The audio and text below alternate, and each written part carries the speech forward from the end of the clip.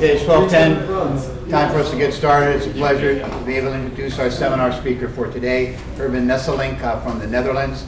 I think many of you have probably written or read a little bit about what has been written about Urban. He got his degree working with Joop van Lenteren at Wageningen University.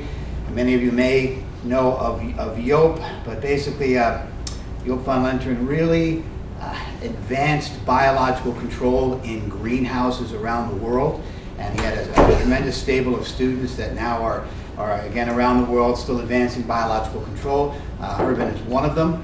After his degree, he worked a little bit with a plant diagnostic firm in the Netherlands, both insects and nematodes. Kind of got bored of doing that, and they moved into a research position at Nalvik, which is an experiment station very famous for developing biological control strategies for vegetable crops in the Netherlands and around the world. And people that know anything about biocontrol in greenhouses, the name Nalvik basically comes to mind because of the tremendous advances that have been made there.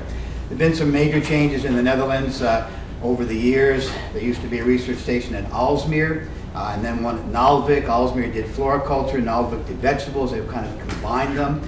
Urban has sort of moved into a new position where he is, a new location, I guess, basically, where he is senior research scientist, and he does biological control, or practical biological control for the greenhouse industry, both vegetables and ornamentals in the Netherlands. He's a well-published researcher, and again, the focus is sort of understanding natural enemy biology and ecology with the idea of making use of these natural enemies in an applied context. And he works across a broad range of different systems, and I think you'll see some of that in his presentation today. So, yes, thank you very much, Mike, also for this invitation. It's really wonderful to be here. I hope everyone can hear me very well. Is it okay? All right. So today I would like to tell something about the role of generalist predators in biological pest control. Because in the past, I think we used to focus a bit more on the specialist natural enemies, and it has shifted a bit more to the use of generalist predators. Move that up a little higher. Yeah. Let's see if you can. Is this better? Sorry. Not really. Not really. No. And if I speak loud, is that better? That's better. Yes. Yeah. Try to speak loud. Not to shout. All right.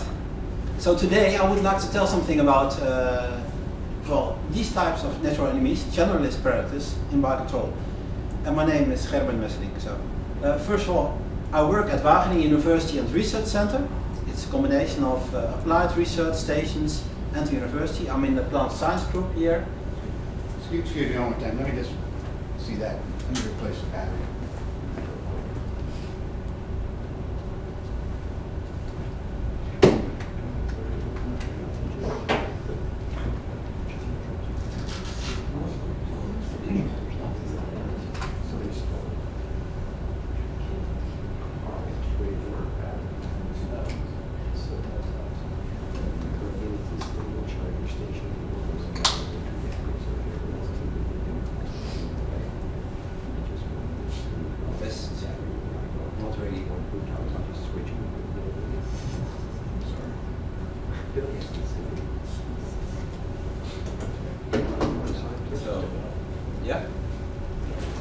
Yes, you have to speak up. Yeah, sorry. Yeah. Okay, so I'm working in the plant science group. Something about agriculture in the Netherlands. Horticulture is really important. I'm working in the greenhouse sector, but it's an important industry. About 70% of the production value is caused by greenhouse industry. Well, this is the Netherlands. We are a very small country in Europe, close to the coast, but we have about 10,000 hectares of greenhouse industry, and it's mainly located in this area. It's called the Westland, and also our research station is in this area where all the industry is. It's about 50% floriculture and 50% vegetables, and there are also some other areas where they produce greenhouse industry. But also here, it was in the past more floriculture, and here more vegetables. So these are the important areas. My research station is located in Blijswijk, and part of our group is working in Wageningen. And our mission is to initiate and stimulate innovations for a sustainable greenhouse sector. It's both strategic and applied research, and we have about 80 researchers all working in this greenhouse industry. In Blijswijk, it's a location where I'm working.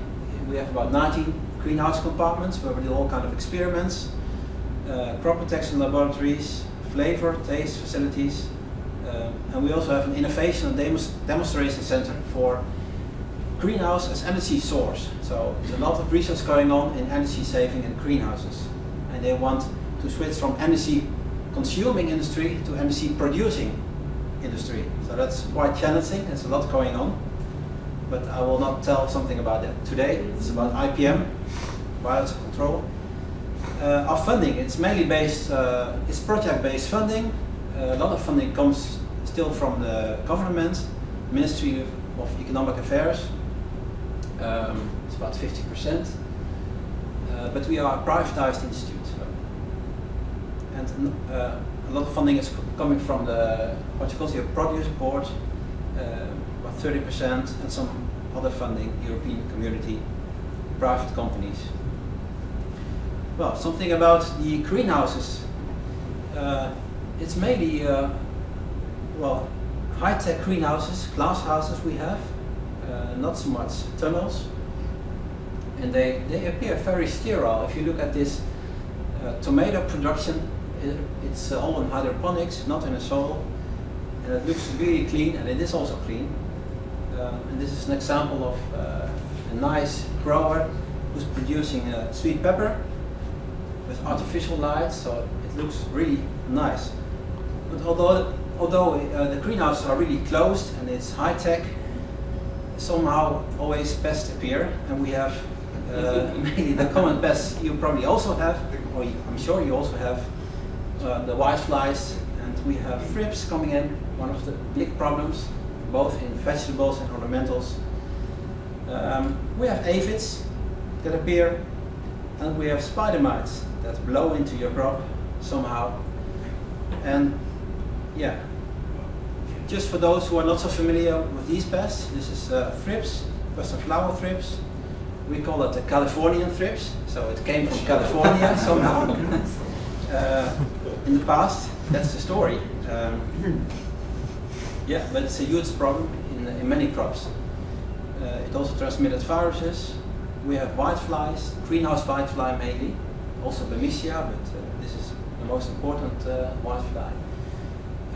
So this is a lot of honeydew excretion, a lot of problems. Spider mites, leaf miners, we have a lot of aphids. Yeah, a big problem in pepper is the green peach aphid, and the green peach aphid had also red phenotypes, biotypes, and they go immediately to the flowers. So what happens is that the flowers drop, you lose production, they excrete a lot of honeydew. So this is a big problem in the organic pepper industry. It's very hard to control.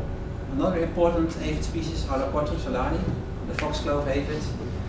You see these strange symptoms on the leaves, a strong response of the plant, and when there are high densities, the plant just drops the leaves. So there's nothing more than just the stem. So it's a lot of production, loss of production. We also have bugs, lichens, different species that you have, but also can be a problem in vegetables and ornamentals. Tomato russet mite, it's an increasing pest species. Allotopical pesticide, that's a mistake here. But you can see here the brown coloration, and here when you close up they're really tiny mites. But so far we don't have any solutions for this. We have leaf miners, and one of the increasing pest species is the leaf miner moth, Tuta absoluta. It's a big problem in southern Europe, but also it occurs also in northern Europe. And we have all kinds of caterpillars. Chrysodixis is one of the main species. So, well, biocontrol is on a pretty high level in some vegetables, but there's also a lot going on in ornamentals. And tomorrow we have this meeting, also a growers meeting, in Watsonville for floriculture, and that's a big challenge. And there are several things that drive the change to biological control. With environmental pollution, emission of pesticides to the surface water. We have a lot of surface water in the Netherlands, so that's a big issue. Resistance of pests against pesticides. Sometimes growers are just not able anymore to control pests with pesticides, so they have to change to biocontrol or other options, control measures. The number of pesticides is also reduced, and when we talk about the vegetables, there is a strong demand for residue-free products. So it has to be cleaner and without pesticides.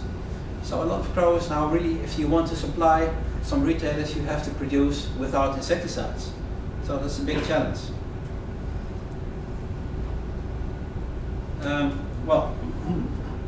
Biocontrol in greenhouse crops has been applied for a long time, and there's a list of about 30 species that are released worldwide in greenhouse crops. And among them are specialists, the parasitoids, or specialist predatory mice like Phytoceras specimilis, a well-known and very important predator, specialist aphid predators, specialist entomopathogenic fungi or nematodes, or parasitoids.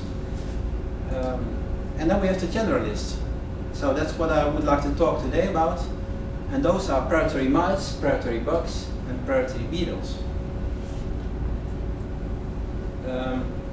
Yes, and recently, last year, there came a paper by Joop van Lenteren that was telling us about the state of commercial augmentative biological control.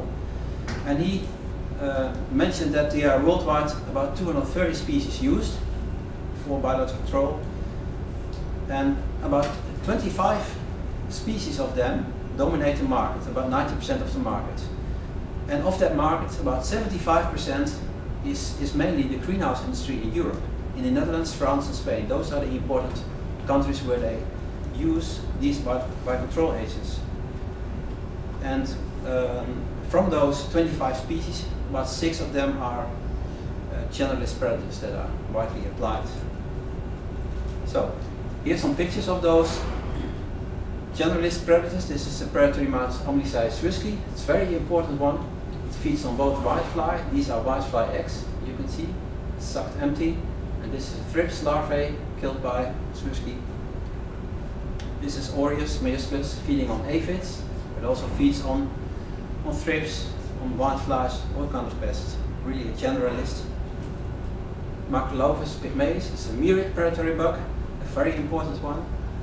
It's similar to the Cypher species you have here, or Nesiocorus used in southern Europe. Also a generalist feeding on all kinds of prey. It was mainly used in the past for whitefly control, but it also attacks spider mites and other pest species, aphids. And we have the salt-dwelling predatory mites. This is Hypoaspis feeding on the beetle larvae. It's kind of group feeding. It's very fascinating to see. So to summarize, we have different crop species, different crops, and different pest species. And you can, well, if you summarize it in one table, you can see that we have the predatory mites. This is only the generalist predators that are used. The predatory mites, phytocyte species that are leaf-dwelling, they are used in all kinds of crops. But then we have anthocorus bugs. They really need pollen often to establish, so they do very well in sweet pepper, flowering crop, but not so well in tomato. Tomato has glandular hairs, so they have problems with this. Cucumber, they don't establish. And they are trying to use these predators also in ornamentals, in roses, chrysanthemum. The myrids are mainly used in pepper, tomato, eggplant. They like the hairy plants, and they also can feed on the pollen in pepper. And then we have the salt-dwelling predators. They are mainly used in the ornamentals, because the other crops are grown in hydroponics and rock wool, so they don't establish there. So now my question, what is the role of these generalist predators in biocontrol? Why do we use them? And what are the benefits and disadvantages? And what types of interactions can they can be involved in? How do they act in complex food webs? So those are things I would like to discuss. Well, some benefits. I think a big benefit is the preventive releases you can do, inoculative releases. So you can start your crop with releasing these predators. The nicest example is sweet pepper, where you have young plants. As soon as they start to flower, they produce pollen and nectar, and you can release predatory mice, predatory bugs, and they can establish, even without the presence of pests. And they can build up populations to high levels. So after a while, when the pests appear, your natural enemies are already there in your crop, waiting for the pests, and then they can control them very nicely. So we call it the standing army principle. Your army of natural enemies should be ready in your crop, waiting for the pests. And they can attack multiple pest species, different pest species. That's a big advantage. You don't have to release for each pest a new natural enemy. So it can be a simple system. And you can promote them with alternative food sources.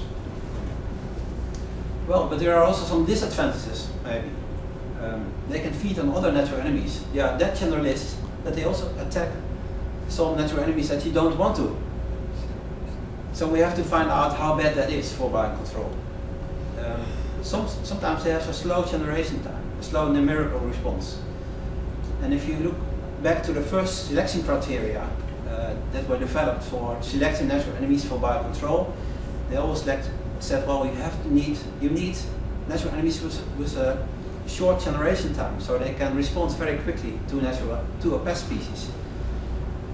And that often is not the case when you use predators like predatory bugs that really need a lot of time for a new generation. And there can be some switching behavior. Because they are generalists, they can prefer maybe some other pest or food which is not the target pest you want to control. So that may be bad for control. And there's a discussion about environmental risk, the effects on non-target organisms. Well, so what I told at the beginning, we are switching a bit more from specialists. Now we had the Generalist for spider mite control and Garcia for whitefly control, and we had this Cucumerus, which was also considered as more or less a specialist in thrips control. And we now switch to predators that control them all. And this is, for example, Amblyseius whisky, that feeds both on thrips, whiteflies, and spider mites. And that's interesting because you can control them both, but you also get all kinds of interactions. And there's also theory about this, a theory by Holt about apparent competition, and it predicts that there will be a lower equilibrium density of prey when there's a sharing predator. So one prey species has a lower density finally when there's also another prey present because of the higher predator densities. But there's also a risk, apparent mutualism.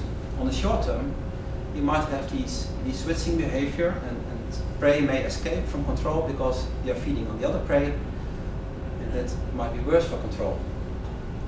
So I'll just show you now an experiment where we explore this. And this was an experiment done in greenhouses on cucumber with thrips, whiteflies, or the combination. And we both released in all greenhouse compartments this mite, Amblyseius whisky-eye. We had separate greenhouse compartments. So you can see here, each compartment has its own door. And we had several replicates. Well, here are the results. Here I show you the population development of thrips in time. In the case when there's only thrips and the predatory mite, or thrips plus whiteflies and the predatory mite. And you see that in both cases, actually thrips gets very nicely under control. So there's no negative effect of the presence of whiteflies on the control of thrips. But if you look at the effects on whiteflies, it was really surprisingly that here you see that when there's only whitefly present, it increases.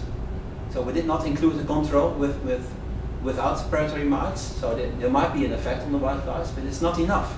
It's not able to control the whiteflies. But in the situation when there's also thrips present, you see a very nice control. So it's a very clear difference. And an explanation for this is the much higher predatory mite densities in the case when both pests are present. So here you can see this line is when both whiteflies and thrips are present, and these are the predatory mite densities of the style. So when there's only thrips or only whiteflies, these are densities per leaf, so it's still quite high. But when they are both present, you see these amazing densities of more than 100 predatory mites per leaf. So predatory mites are everywhere.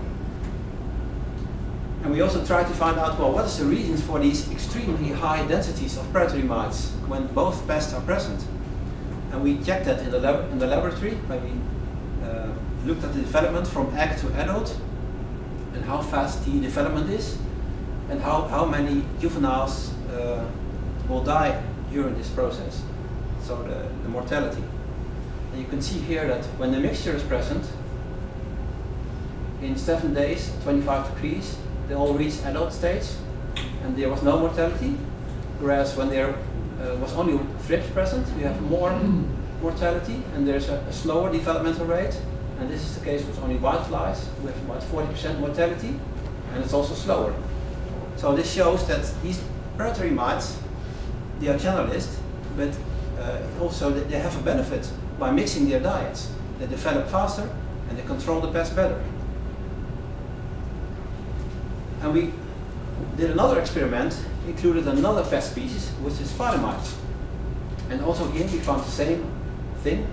If you try to control the spider mites with only this predatory mite, it won't succeed because it cannot enter the dense webbing of spider mites. But if you have a preventive release of these predatory mites, and they can build up populations on thrips and whiteflies, then we saw a nice control of spider mites.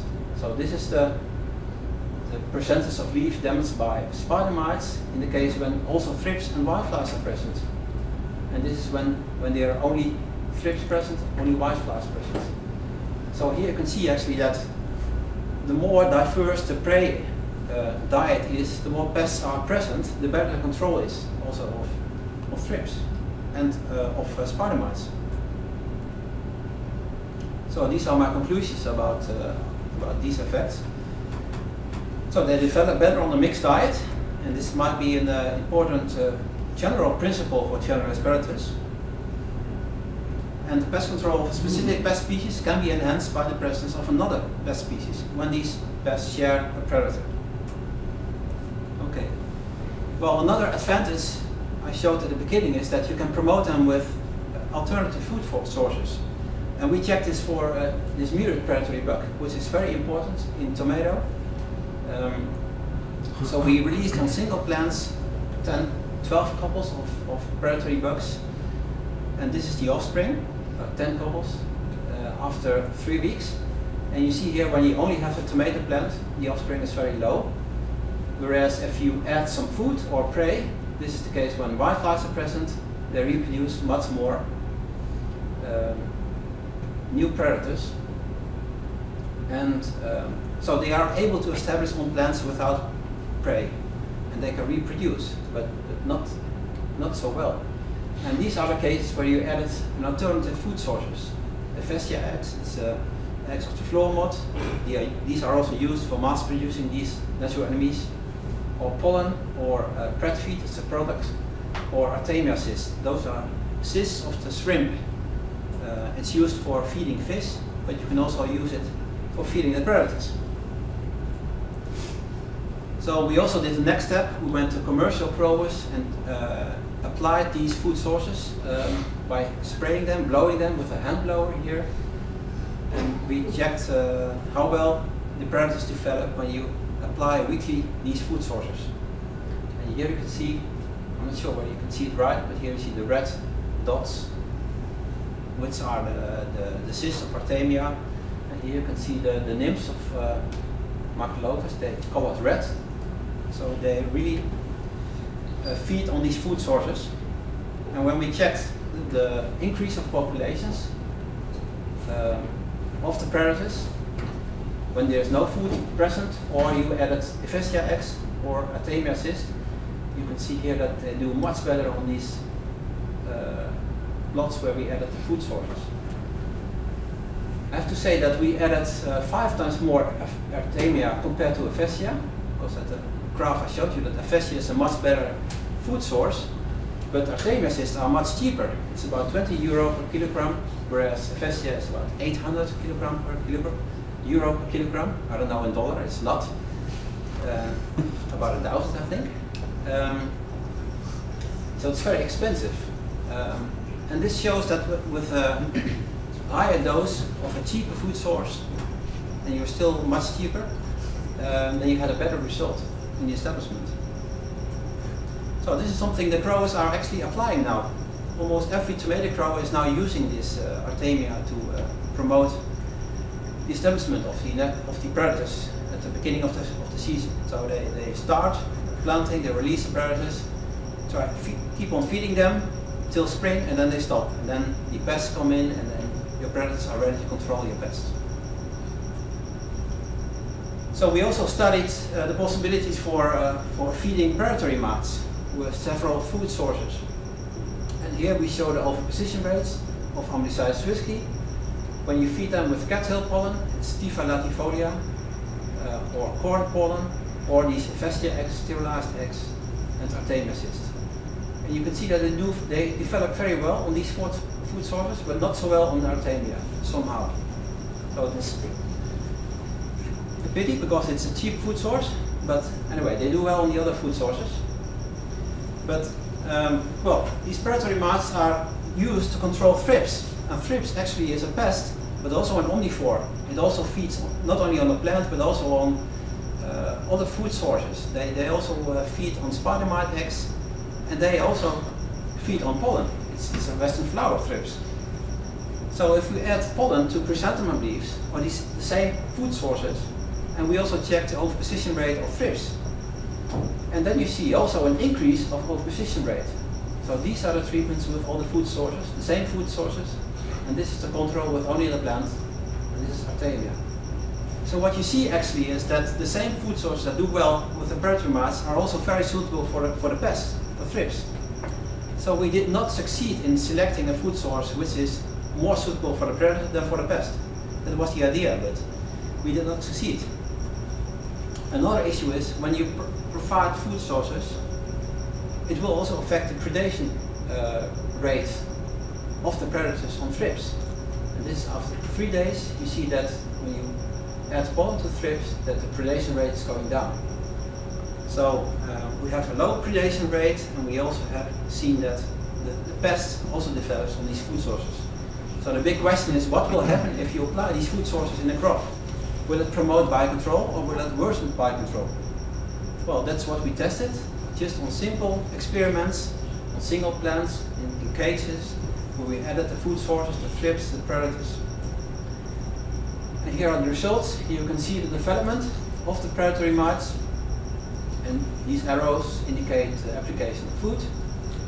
And here you can see that, well, the predators, they establish, but not so well in chrysanthemum. Chrysanthemum is somehow they do not develop that fast as a crop like cucumber in the presence of thrips. But when you add the food source, the cattail pollen, you see that the densities go up to much higher densities. And it also goes down again, so this indicates also that the food quality is going down after a while. So you might need to apply more food. So what will happen with the thrips? Well, you might expect that the thrips is also, the food sources are also suitable for the thrips, that you have at the beginning higher thrips densities. That's what we expected. And so on the short term we also see this, but the effect is not that big. The difference is not that big. In some situations, like Festia, we see a bit higher density of thrips compared to the control. But soon, very soon, this changes to lower thrips densities compared to the control treatment. So this indicates that there might be, on the short term, a negative effect on applying food to thrips. You might on the short term have a bit higher thrips densities, but it soon changes in lower thrips densities. And probably because there is a strong numerical response of the predators to the food sources. And they have also a relatively short generation time. Compared to other generalist predators like the bugs, they need much more time. But these predatory mice can develop, well, I showed you in the graph, from 25 degrees within 7 days, 7 to 10 days, they develop from egg to adult. So very soon you have a new generation and you have a strong response to the food. So my conclusion about this is, yes, we can use alternative food sources to promote predatory mites and also to enhance thrips control. And yes, we should try to select just the most suitable food source for the predator. And although these food sources are also suitable for the pest, it still enhances control. Well, these are all advantages of using generalist predators. They attack multiple pests. You have preventive releases. You can promote them with alternative food, but there are some drawbacks. A potential disadvantage is hyperpredation, and this is also an example. There are many studies done with generalist predators, interkill predation. But in the case of interkill predation, they also always share a prey, so the eventually effect on biocontrol is not always that dramatic. But in the case of hyperpredation, it's like hyperparasitism. It can really disrupt your biocontrol. And this is what we observed when we studied the biocontrol of aphids with a specialist, predatory mites, this species there. It drops eggs near aphid colonies, and from these eggs you have these larvae that feed on the aphids. But what we observed many times in the field, that some eggs were empty. They were predated, and we also observed that predatory mites were walking around there, and they turned red after feeding on these eggs. So we observed them feeding on these eggs. So we tested also in several experiments what the effect is of predatory mites on the biocontrol of thrips of aphids with this predatory mites. So we released predatory mites in a greenhouse, and we added aphids to plants, and some plants were treated with predatory mites and some not. Here you see actually a rearing sachet with predatory mites, with Swisky coming out, and you see the clear differences. On the plants without predatory mites, we had a very good control of the aphids with these predatory mites, and in this case, when the predatory mites were present, the mites was not able to control them. And we also did this in experiments. You can see it, that the densities of aphids, in the case when these mites are present, are much higher compared to when there are no aphids present, and also the number of mites larvae is much lower in the case when Swisky is present compared to the treatments without predatory mites. Something weird is going on. After a while, when you have a worse control of aphids, you get higher aphid densities, and the predatory mites is responding to that. So even when the predatory mites are present, they keep on dropping eggs near those aphid colonies. So they respond very strong to the higher aphid densities. So that's why you find higher densities of eggs of these predatory mites on the places where the predatory mites are also present. But very clearly, these predatory mites disrupt aphid control. Well, so there are several types of interactions where these predators are involved in.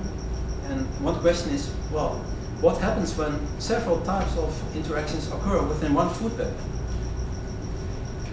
And this is an example in sweet pepper, where we have both aphids and thrips, important pest species.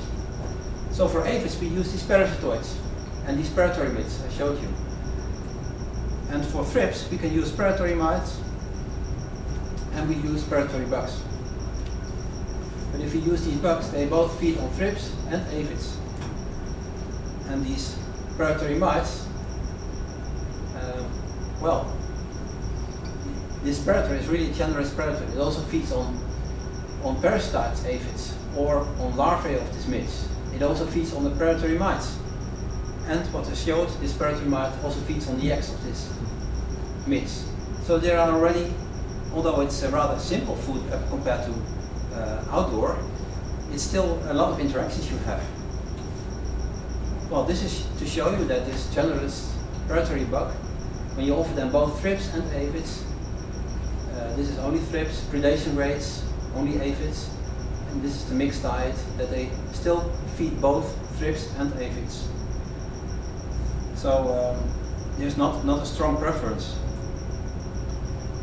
So we have these interactions, and for giving advice to crows, the nice thing about greenhouses is that you actually can build your own ecosystem. You can decide which natural enemies you can release or not, and in that way you can optimize biocontrol. So here we compared two strategies. So you have to control thrips and aphids. In this case, you have to release, it's very common to release parasitoids and these predatory midges. But if you use predatory mites to control thrips, you have this negative effect on these midges, this hyperpredation. In the other case, when you use these predatory bugs, you have this intra-kill predation interactions. But these predatory bugs also feed on thrips and aphids. So there are different types of interactions. And when we compare these strategies in greenhouses, separate greenhouses, and we follow the dynamics of both thrips and aphids, you can see very nicely that here is the aphid control, but we had a very good control of aphids in the strategy where we added the predatory bugs. And this is the case where you have only parasitoids and predatory midges. And this is the case where you add the predatory mites. So with the predatory mites, it goes to much higher densities. And this is the situation with thrips. Also here, we had a better control of thrips in the case when the predatory bugs were present. So this is a conclusion of these studies, is that although there are potentially negative effects of intra-kill predation, these can be compensated by positive effects, like a strong effect on shared prey, apparent competition. We have this establishment prior to the pest. So intra-kill predation doesn't necessarily have to be bad for biocontrol. Well, we were a bit encouraged by using generalist predators for aphid control, because so far the crows were mainly using the specialists, the parasitoids, the lacewings, the coccinellid predators, but not generalist predatory bugs. So we compared 3 species: Oryx levigatus, which is mainly used for thrips control, Oryx myusculus, what I showed you before, and there's another one, this myrid predatory bug, which was used so far mainly in tomato, but you can also release them in pepper, and that will feed in the flowers on the pollen and the nectar. You can see them here. So we compared these 3 species, and we followed the development of aphids. Well, after a while we had these results. You can already see here that in the case of levigatus, there were a lot of aphids, and with myusculus we had a few aphids, and it stayed clean when Macrolovus was present. And here are the results in the graph. Again here, levigatus, myusculus, and this is Macrolovus. These are the aphid densities in time. So we had so this is the case when you first release your predators, and then we release several times aphids, and we saw that, well, the aphids were actually not able to establish in the crop when we have these high densities of myrid predatory bugs, which is very interesting. However, thrips as the other pest species often present, and we saw that Macrolovus was not a good thrips predator, or is doing much better in controlling thrips. So here we summarize the damage we measured on the fruit, and this is so the blue bars is the damage by thrips. You can see here. You can see here the damage by thrips is much higher compared to Aureus, and this is the damage by honeydew secreted by the aphids. So very little damage by aphids in the treatment with Macrolovus, but here it's very high. So the next question is, well, what happens when you combine 2 species of generalist predatory bugs? We thought, well, maybe we can combine the Macrolovus for controlling thrips, aphids, with Aureus feeding on the thrips. But then you also get all kinds of interactions, intra-kill predation, competition. So what will happen? So we had this food web, and now we add another predator. It's the myrid predatory bug. And we get all kinds of interactions, so it gets really complex. Well, let's first focus on the interaction between these 2 predatory bugs, the Macrolovus and Aureus, and the 2 prey species, aphids and thrips. So Macrolovus feeds on aphids. It's a good predator of aphids. It also feeds on thrips, but to a lower extent. And the opposite for Aureus. It's a good thrips predator. It also feeds on aphids, but much less. And then they both feed on the pollen and nectar in the flowers. So they also might compete for food in the flowers or for space. And there is also a negative interaction of interkill predation. So the adults of Aureus also feed on the nymphs of Macrolophus. We never observed the opposite. So by using these two predators, you get already all kind of possible interactions. And it's interesting to see how that develops in a crop. So we did these greenhouse trials in separate compartments with a sweet pepper crop, and we inoculated the crop with Aureus, Macrolophus, or both predators, and then we released thrips followed by aphids. And we followed that for about 12 weeks. And here we see the results. This is development of aphids. And here you can see the treatment where only Aureus is present, that the aphids increase to high densities. Whereas if you have Macrolophus present in a mixture or Macrolophus alone, aphids is getting under control very nicely. And this is the other result, thrips. In the case when only Macrolophus is present, you can see here higher densities of thrips. And this is the other treatments when only is included, Aureus is included in the treatment, you have very nice control of thrips. So it seems that when you combine both thrips, both Aureus and Macrolophus, you have excellent control of both aphids and thrips, which is quite nice. Well, it's also important to know how well they establish in a crop, because they might compete. So one predator might exclude another predator after a while. And we studied this, and if you look at the densities, you can see here, are the densities in the flower. Well, first it's clear that Macrolophus reaches much higher densities than Aureus, but here you can see that there is not really differences. The densities of Macrolophus are not really affected by the presence of Aureus. And also for Aureus, we found a bit lower densities of Aureus when Macrolophus was also present, but they are both established. So they seem to be okay together. So the conclusion, interkill predation by Aureus leafhounds did not affect the coexistence, at least measured during this time of the experiment. We also measured in a commercial greenhouse grower for much longer, up to 8 months, and we could find them back both after 8 months. So it seems that they coexist for a while. And the combined treatment gave better control of both thrips and aphids. Well, so we had this very good results in our experiments, but sometimes in practice it's different. What we observed is that sometimes when you have an outbreak of aphids, there's a lot of honeydew present. And these murids seem to feed also on the honeydew, and that also affects the effect on the prey. So, yeah, it's nice to work with these omnivores, but sometimes you have surprising results, because you cannot really predict sometimes how they behave. It's flexible behavior. They might switch from plant feeding to prey feeding to honeydew feeding. So it's sometimes hard to understand, but it's very interesting, and we try to understand this, how it works. So this is a short movie, but I'm not sure whether it works. Yes, it works. Yeah. So here you can see Macrolophus has been attacking an aphid, but there is a risk of attacking aphids. It's defending itself with honeydew, and it gets stick to the stylet. So after a while, it's not predating on aphids anymore, but just cleaning the stylet. The poor guy. Yeah. So these things happen as well. So to summarize about the generalist predators in greenhouse control, I think they are very important in addition to specialist natural enemies, and yeah, they deserve more attention in research. Also in our search for new natural enemies. So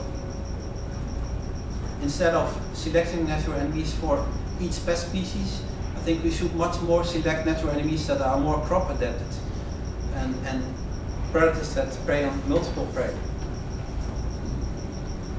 But yeah, we need to understand their behavior in realistic food webs. So greenhouse trials are really important, not only lab studies, and see what's going on in the field and how they act when there are multiple pest species present and also other natural enemies. So when selecting a natural enemy, a predator, for controlling one pest, it's important to include also other pest species that are normally present in that crop, because it can be totally different how well they control that pest species when the other pest species are also present. We saw this example with whiteflies, with spider mites. The same counts for aphids, so it's really important. So this is really an area I really would like to continue on. I'm really enthusiastic about generalist predators, and our future work is also, what I told you. It's about evaluating new species for crops, big crops. We have huge challenges for ornamental crops, roses, chrysanthemum, gerbera. And also we would like to continue studying methods that enhance establishment. What kind of food can you provide, what kind of shelter or oviposition to enhance establishment. Alright, that's my talk. Thanks for your attention, and also I would like to thank my colleagues. I work together with these ladies, Ada Lehmann, Chantal Bloemaert, Renate van Holstein, and I also collaborate a lot with the University of Amsterdam, Maus Sabelis and Arne Janssen. Thank you very much.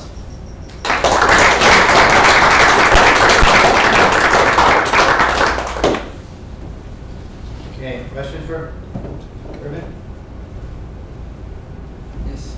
You know, I've dabbled a little bit with supplementing predator mite diets with pollen.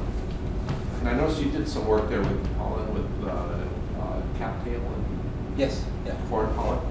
So, do you think differences that you observed were due to, I mean, do you know how much they ingested of the pollen? Did they just ingest different amounts?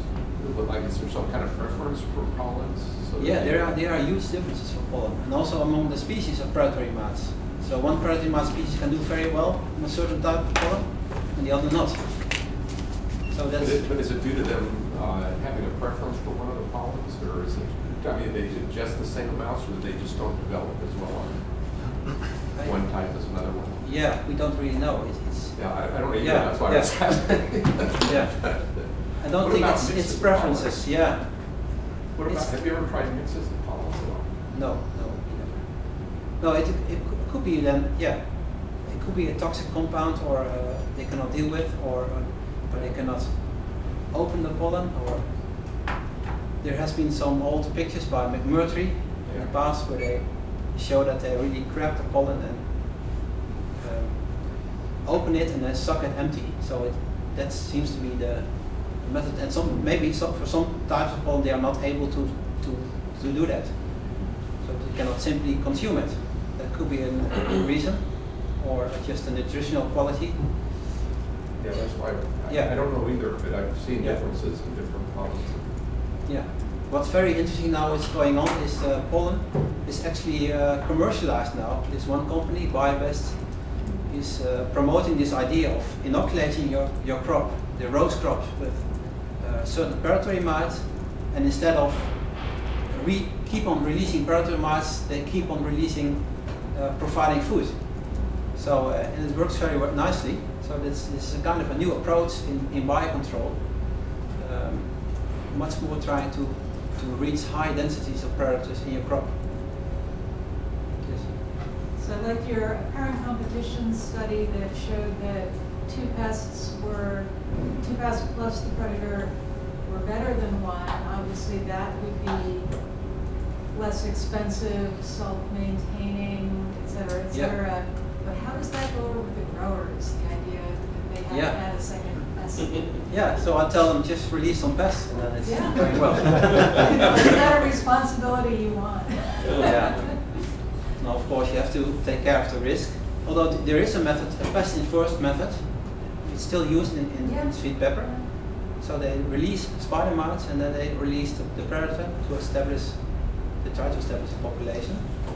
So the idea is not that weird, but yeah, I try to tell them, well, this pest diversity or prey diversity can be important. So sometimes, why would you if you control whiteflies, for example, with a selected chemical, it might affect also the control of the other pest. So why not try to allow some low levels of pest when you are able to do this? It's a different story in ornamentals when the thresholds are really low for them. It's a bit harder. So in that case, it's much more safer to try to promote them with alternative food sources. But yeah, it's a different way of thinking of how to maintain these populations in your crop.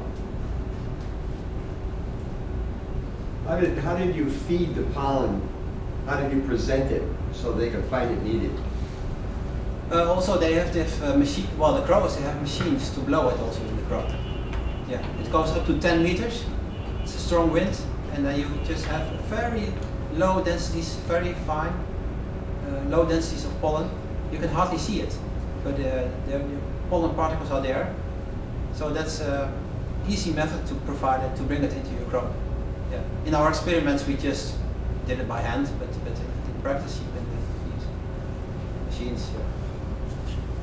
Seems like the whole world is concerned about moving natural enemies around, especially generalist predators.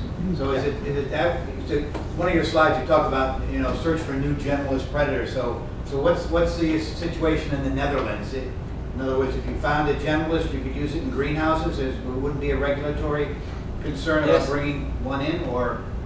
Yeah, you need registration. But in the case of predatory mites, well, they don't fly, so it's also one of the criteria how well they spread, or how well they survive in cold winters. So diapausing is important. So far, it was not really an issue. I think most of the new natural enemies were allowed to use. Yeah. One of your slides early on, you showed sort of the sterility of the greenhouses and that. I just started thinking, with the inoculative releases that you're doing and that, is there ever any concern about introducing arthropods or insect biomass into the food supply with the natural enemies? Well, it can happen especially when ornamentals, when they sell flowers and there are predatory mites walking around, and then they can even be negative for people that control those. It should be clean for selling it, for exporting it. So yeah, what sometimes happens, they just kill the natural enemies at the end of the season, shortly before harvest. And another problem in tomato, for example, these myriad predatory bugs are sometimes doing so well that at a certain level they cause some damage. And so they also have to spray against the natural enemies, just to slow down to lower the densities a bit. Yeah, the food processing itself, usually those animal parts or animals are excluded from the end product. Yeah. Typically though, right? Maybe occasionally it happens that they find a predatory bug in a fruit, pepper fruit or something, but not often. No. It sort of goes along with what Sharon was asking, you know, the sort of counterintuitive effects of some of this. Yeah. Okay, as Herman mentioned, he and I travel down to Watsonville tomorrow for a biocontrol greenhouse floriculture conference, and it's always good for growers here to see what's going on in the Netherlands. I think maybe a shock to see what's happening, and I think that's a good thing. So let's thank Herman for a nice presentation.